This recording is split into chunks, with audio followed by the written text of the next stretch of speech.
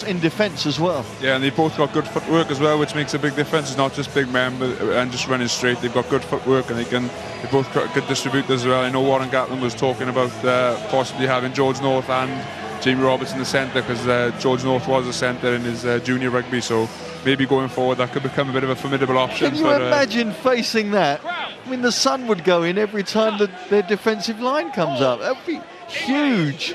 It'd be pretty unbelievable for Wales, but that's the type of options they've got. And when you see the wingers and stuff they've got as well, they could definitely look to do it. My word, that would be something. Toby Faletau doing well to control the ball at the base of that scrum, teasing the Fijians to come round offside. Buatavo, who had the finger pointed at him, but one of two, I think. Very, very strong scrum from Wales, and that's what they've got to do. Just really make Fiji, put them under pressure, make the mistakes, and when Wales do that and they're accurate, they're a very, very good side. Just see the scrum here. Look, Fiji get a bit of a hit on to start, and then Wales just come back when the ball comes in. Just a concerted drive, great work by the front five, and fantastic scrum from Wales, and that's exactly what the type of thing they've got to do. Already that Wales 8 putting pressure on in the set piece. Now, can they continue that into the line out? There's Luke Charteris, tallest man in this competition. Ryan Jones just ahead of him. Charteris can't get that ball, and the ball's coming loose to Fiji, and even from this distance, this is where the flying Fijians are so dangerous. Rayburn timed away up his options. Just been pulled down, just short of halfway. Priestland, good hands from Jamie Roberts out to North. This is beautiful rugby. Scott Williams outside his man. Well, a hat-trick on his debut in the World Cup last week. Williams continues that form this week, and that was quite beautiful handling from the Welsh backs to open that gap up for their outside centre. Yeah, fantastic play by the Welsh backline here. There was very little space, and they just worked it really well. A real top-class play. And Wales haven't played that well so far, but they've just had those two sparks, and they can score tries out of nothing. That's what gives them so much talent.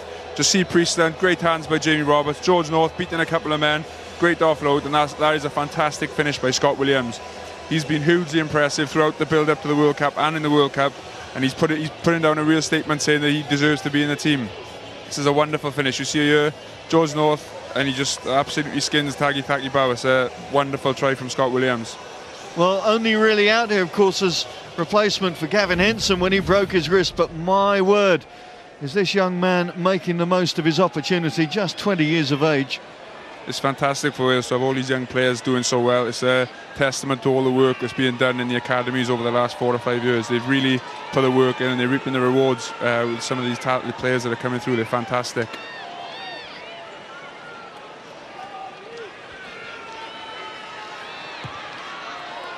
Priestland with no problem at all with the extras yet. We talk about the youngsters and we talk about the nightmare in Nantes 4 years ago, but these guys were still at school then. George North was 15, and these, you know, I think Scott Williams was 16. You just look through it, there are no psychological scars for those guys because they know no fear. No, definitely. I think the way Warren Gatland has changed the squad up over the last 6 months or so, bringing in these young players, they give such an energy and such a vibrancy, and they're ready for it. They're talented players, they're physically ready. Lee Halfpenny just getting his scrum cap off his eyes so he can see where he's going.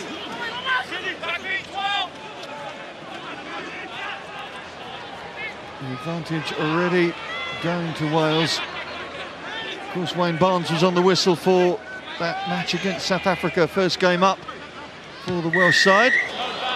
So there should be no surprises behind the whistle this afternoon for them.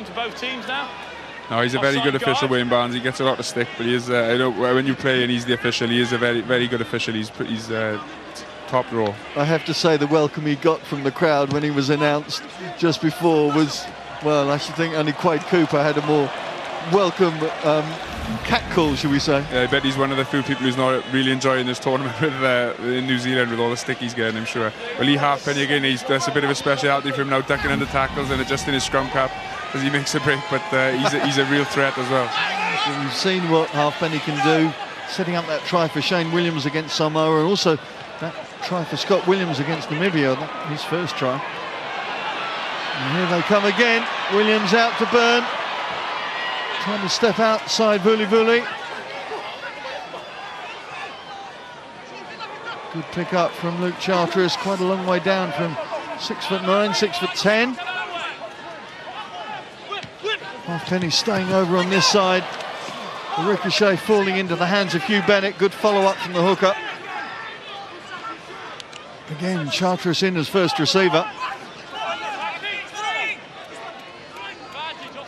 Again, offside against Fiji, and you've got a feeling Wayne Barnes is going to have to start doing something in a minute. It's a repeated infringement from the Pacific Islanders. There's a bit of a silly one there as well. Wales not going that, not yet. Fiji were on top in defence in some ways because they had the numbers and stuff. Wales hadn't sucked them in. But Luke Charteris for Wales has been prominent. His work rate has been superb. At the start of the World Cup, he's moved ahead of Bradley Davis, who's been a great, excellent player for Wales over the last 18 months or so. And you can see why Luke has moved ahead. He's got a huge work rate. He gets you loads of rucks, loads of tackles. He's offering himself to carry all the time, and he's doing a great job in the second row. And there's good competition in that area as well. Especially with Alan Wynne-Jones, who's been in superb form through these first 3 games, being given the chance to rest on the bench today, but it really is a position of strength at the moment for Wales. Yeah, I think when you're looking through the Welsh team, it's really encouraging, because I was looking at that 22, 24, if you include Shane Williams and James Hook, and you think if anyone drops out to the side and there's an injury, they've got people who can come in and replace them. Friesland, well, he had a sighter from the conversion of that try from Scott Williams, and no problems with the penalty, as Warburton opts for the extra 3 points just to turn the screw a little bit in the Fijian psyche.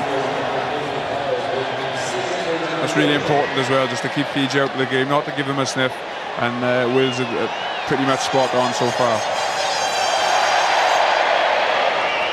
Into the second quarter of this game, and it's George North powering his way out from the 22.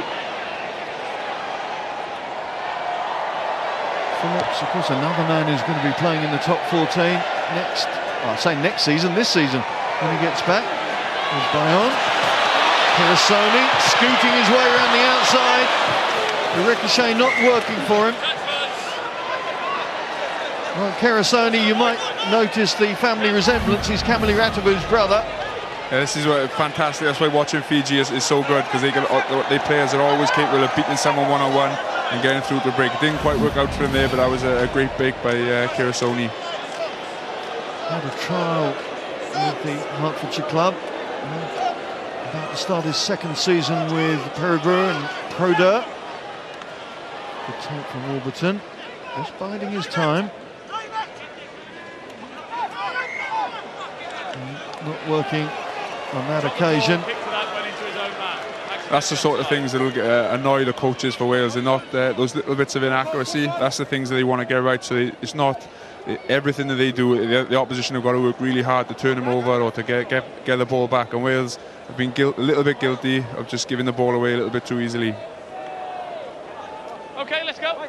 Warburton always really, I suppose, the captain-elect, captain the under-20s in the inaugural ILB Junior World Championships back in 2008. Of course, that was on home soil. Pause. And now, as the guys have said, has displaced Martin Williams from this squad and taken over the captain's armband. But right now he's in defensive mode as Matandingo is threatening but losing the ball in the contact. Yeah, it's quite difficult conditions. There's a little bit of drizzle during the warmth and stuff. The pitch looks a little bit greasy. Handling can be a little bit difficult at times when you get into that contact area. You see Wales putting Fiji under pressure in the scrum, turning it around. Great pick-up by Talai and a brilliant offload as well to Matandingo, but he couldn't quite keep the ball. Fiji in a good position here, so they'll be disappointed with that. Two of his fellow club back rowers are in this tournament as well. Matandingo and Drago for France and Gugotse for Georgia. Moved out to Jamie Roberts, but men and ball on that occasion, and Roberts doing very well to struggle his way out of the 22. Just see the players just struggling with their hold on the ball, and as you say, slightly greasy ball, difficult to play with. Roberts show and go. He's able to hang on to it as he hits the deck. Let's go. Hands off.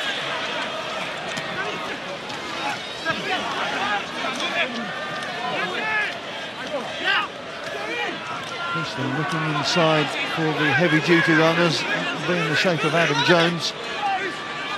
In half of the Hair Bear bunch, gets the ball back, and Reece Priestland sends it straight down Michael Tangi-Packenbau's throat. Sony threads it through. Well, there's a sign, I suppose, of the more pragmatic Fijian approach, whereas before, with their sevens background, you would expect them to try and utilise the open spaces. Yeah, I think they're trying to sort of get a blend. It must be a difficult team to coach, Fiji, because they've got so much flair and they want to play all the time in that seven style. But I think they've got that Australian influence with Michael Foley and Mam as well, the forwards coach. So they've got that Australian influence. They're trying to get a balance between the game. Moses Rarooni's working there as well with Fiji, so they've got that Fijian influence. So it's I'm sure they get the balance just about right.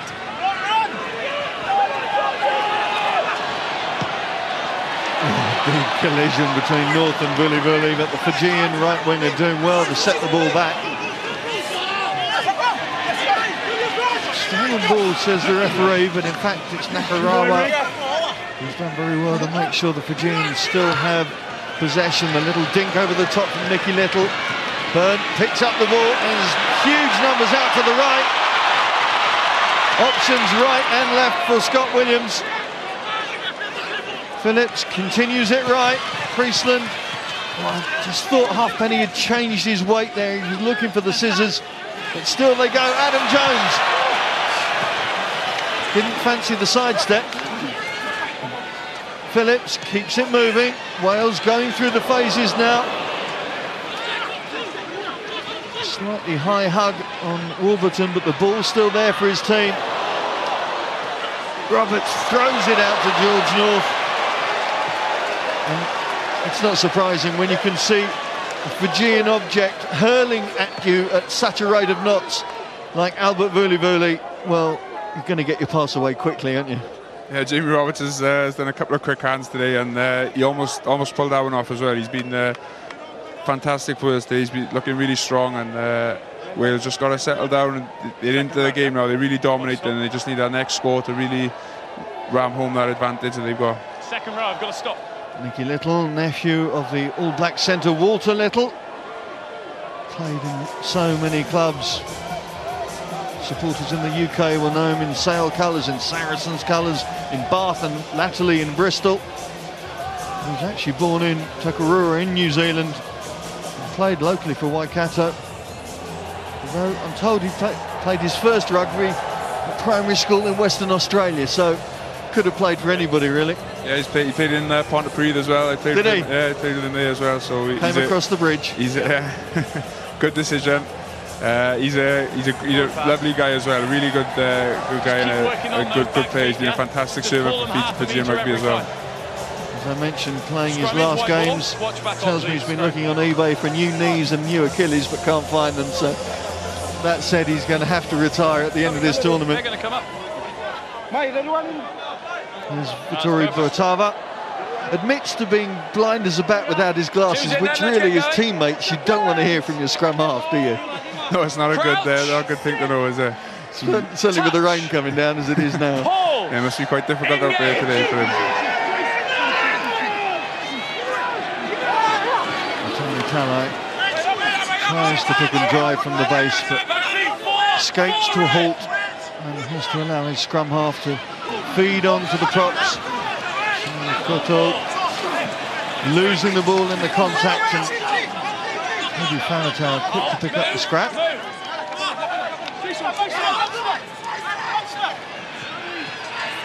it goes to the skipper. Warburton struggling to keep it his side, but he does. Priestland can't pick up that bar of soap, and Gabby Luvumbalavo feeds on to Nasinga. Suddenly Fiji thinking about an attack from inside their own half. Here it comes, Albert Vuli. Wales know all about him. He scored the try back at the Millennium Stadium in the autumn, forcing the penalty from Warburton. Some great play by Gethin Jenkins there to force a turnover. It's been a real feature in the Namibia game as well since he's come back. Really stuck in those rucks and turning some ball over. It's a real weapon to have in your team when your front row forwards are contributing to the defensive effort like that.